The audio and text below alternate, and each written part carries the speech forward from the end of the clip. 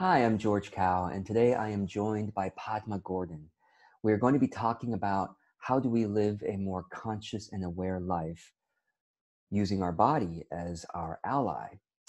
Padma, great to have you join me. Thank you so much, George. It's great to be here with you. Yeah. So I'm going to read your bio for the audience, and then we'll get into this conversation. I'm looking forward to it.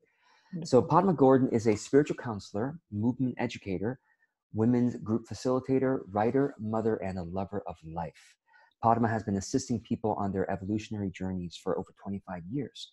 She teaches people the physical, mental, and energetic mechanics of being present through a mindfulness-based somatic practice.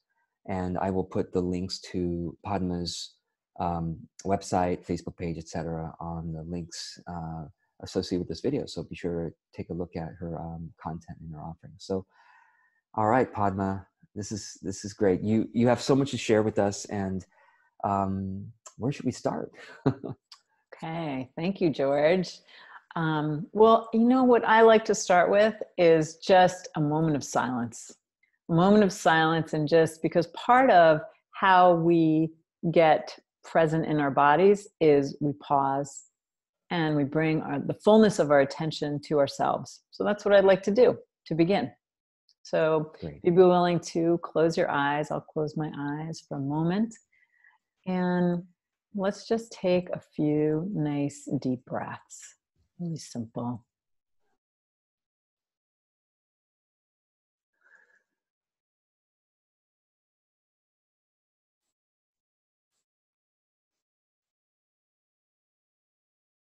So as you're breathing, you might notice that your attention is starting to slow down, and maybe it supports you in arriving here in this moment.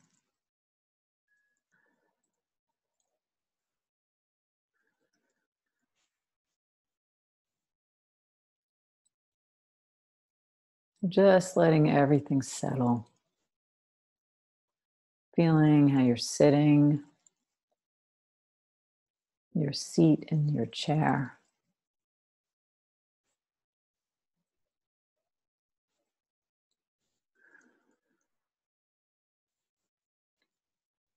And maybe you'll notice that the body can start to relax in places where you didn't even realize you were holding tension. Can begin to soften, can begin to let go, just by virtue of bringing your awareness to yourself and into your body.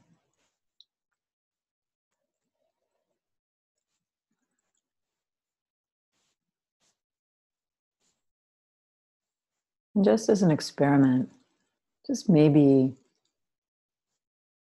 sense the beat of your heart. Your heart is beating.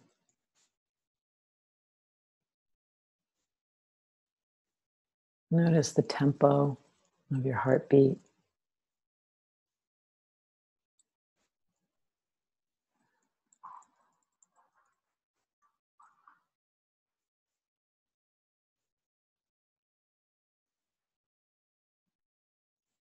And then perhaps as you notice your heartbeat, you can also notice some other sensation in the palms of your hands. Could be anything. Tingling or pulsing, warmth or coolness.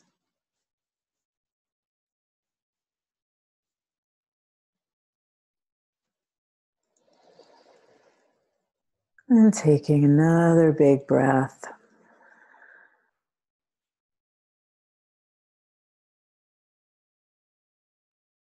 And just notice yourself for one more moment.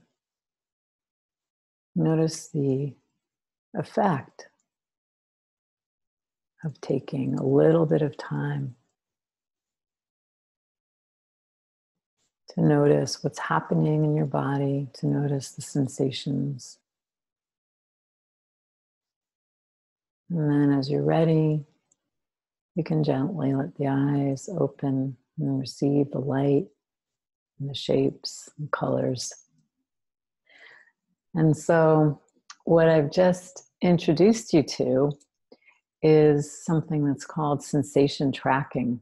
And it's a way of coming into your body, coming into the present, and noticing what's actually happening here. Because when we notice what's happening in our bodies, we're actually present. And we can notice when we're, hungry, thirsty, tired, maybe when we need to stretch, get up from our desk. So it's really a way of staying in touch and tending to yourself. And the more we do this, the more we can trust our body as our ally.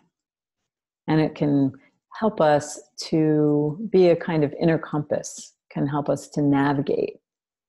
What do I need right now? Can help us to trust, like, oh, I've just met this person. How do I feel in my body with this new person? Because the body doesn't lie.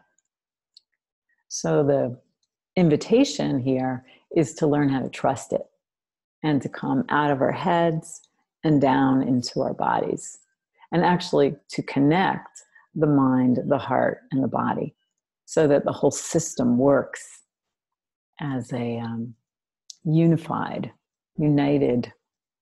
kind of uniting all of the intelligences as we move through our lives. That's great. That's very nice. Thank you. And so let's say we have some, as we go through life, we have situations come up that are scary. They might create some anxiety. They might stoke some negative emotions. How do we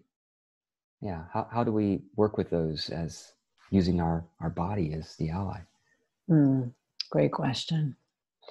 So naturally, we're going to encounter things that are scary. We do every day. And so to really be able to discern, is this really a threat or not? What level of threat is this? Because we're not in the jungle, most of us, and there aren't tigers that are going to come and eat us. So we need to discover, is this just, how scary is this? And so what you would do if you felt afraid, or when you do feel afraid, is you just pause and notice. Because what happens when we get scared is we generally start telling ourselves scary stories. And we get up into our head and we tell ourselves scary stories, and then we do something like we project onto the other person that they don't like us, that they have it in for us, and who knows what we might project onto someone else just by virtue of a look they gave us or a moment when they didn't acknowledge us. What does that mean? So it interrupts the cycle of making meaning out of things that most likely have nothing to do with us. So by checking in, we come out of our heads, we come down into our body. Maybe we notice, my heart's beating really quickly, or my breathing has become more shallow. And then I just stay with myself. And I'm doing this as I'm noticing someone, as I'm in relationship to somebody, which I will say takes practice. So it can be really useful to practice what we did at the beginning, the sensation tracking, by yourself. And it doesn't have to be for a long time. You could just do it for a minute. You could set a timer to go off twice a day for a minute and just say, all right, I'm just going to notice my body. And then I notice, my ears are up by my shoulders. And so, I can just let them settle. I notice I haven't eaten for several hours. Maybe it's time for, a meal. So it generally takes us out of our heads and into our bodies. And when we're in our bodies, we're in the present time. Most often when we're in our heads, we're either projecting something into the future or worrying about something that happened in the past, which is causing us to be afraid. So it helps us to really check in present time. And usually, the last thing I'll say about this is when we feel something, a sensation, what you'll notice if you do take this practice on is that sensations change. All emotions, they come and they go. So it gives you a way of actually staying with what's happening and noticing, oh, I'm scared now and the fear has passed. Or I'm scared now and let me jump out of the way of that bus that's coming because there's a really good reason for me to be afraid. Yeah, that's great. That's great. So you have a couple of examples from, and you've worked with so many clients over the years, and in our preparation for this conversation, you thought about a couple of examples, and I'd love for you to share about those examples if you'd like. I think you had one about let's call her Kathy, who through the sensation tracking found her voice. Yes. Tell us about that. Yes. Well, I worked with her for a long time, actually, and she was like my star student. She was amazing. She's since, come full circle and is really thriving in her life. But she had one of her issues that she was working with was that she was unable to speak up. Or when she did speak up, she would kind of blurt something out, which is not always useful. So she really found a way through presencing herself or listening to her body, and really, because what it does is it stops us. It stops us in our tracks. It interrupts our conditioned reaction, which most of us are running on lots of conditioned habit patterns. And so by sensing herself, she was able to stop the conditioned pattern, which kind of vacillated between blurting and just becoming silent and not really speaking up. She learned how to speak in a skillful way because she was listening to herself and not coming from fear, not coming from anger. Because when we sense what's going on, as I mentioned before, it usually passes, or at least it changes, it morphs, it evolves. And then I'm coming from a more quiet place, a more connected place. And then what I say isn't coming from charge, because most often when we speak from a charged place, the other person doesn't even hear us. They don't even hear us. And so the message kind of goes by. So that was really an incredible thing because she learned how to sense herself and really ground and then speak up and not just, and kind of claim her space, claim her place and voice it in such a way that the other person could hear it. So it actually really forms the basis for healthy communication, healthy relating. That's a great experience. Yeah, great example. And then you had another example of client we'll call Josh, who was dealing with, I think, with anxiety. Mm-hmm. And how did you work with him? Well, he's another wonderful client that I've worked with and still work with in a more maintenance kind of way over time. When he came to me, he was very anxious. And anxiety is basically fear of the future. We're just projecting into the future. And he came from a background that was challenged, had a lot of difficult things that had happened to him. So there were good reasons for his anxiety. And it was a kind of anxiety that really challenged him to really function in a good way so he could live his life. And So over time and working with him, he also through learning, because what it does is when you're in your body and you have a sense of that the body is the ally. And also there are many reasons that we can have experiences where we feel like the body is not the ally. So with Josh, I worked with him to really learn how to trust his body, and that the body was a safe place to be, a safe place to reside. Because once you're in the body, you can find a sense of peace. You can drop into your heart. And some people it can be scary.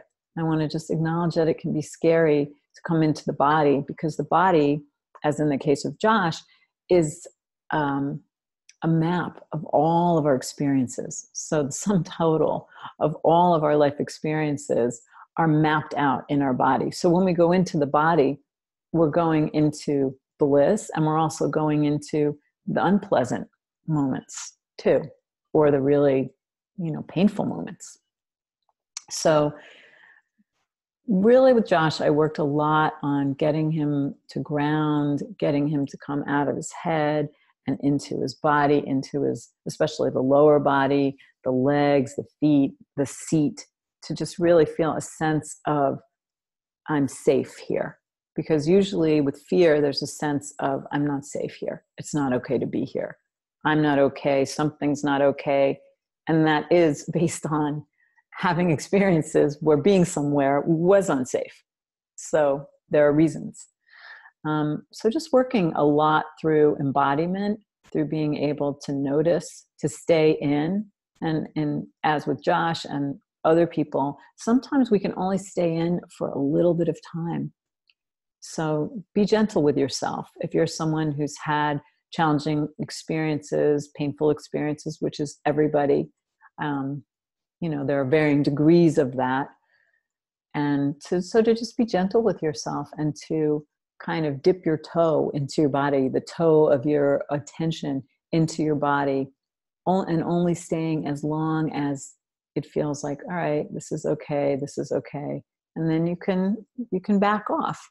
So there's a gentleness. It's of learning how to be in our bodies, and learning how to trust the body as an ally. That's wonderful. Thank you. Yeah. It's helpful to hear these actual stories of clients you've worked with.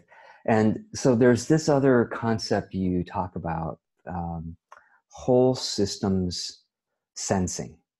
Mm-hmm. And I know it's related to what you've been talking about, but is there anything you want to say about that? Yeah, that's really important. Thank you for bringing that up again.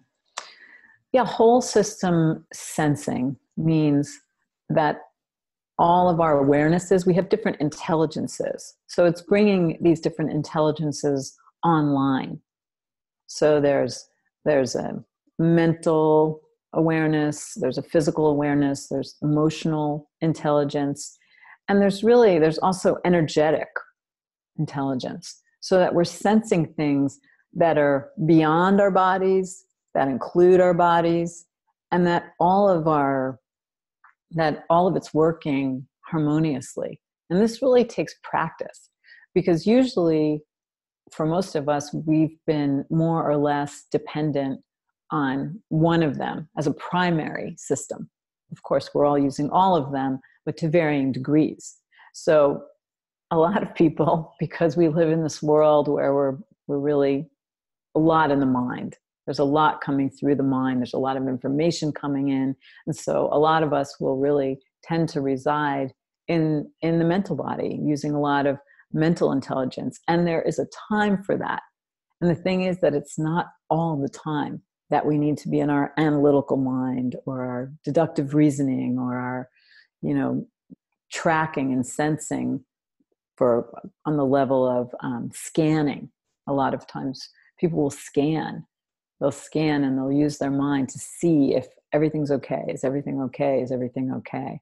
So it's allowing the mind to relax and to work in a cooperative way, because there are different flavors of intelligence. There's a mental intelligence, and you drop into the heart. And actually, here's an interesting fact that I learned through heart math is that the heart, when you show somebody an image and say it's a beautiful image or it's a frightening image, the heart actually responds several seconds before the mind. So the heart is actually receiving the information and responding to the information before the mind.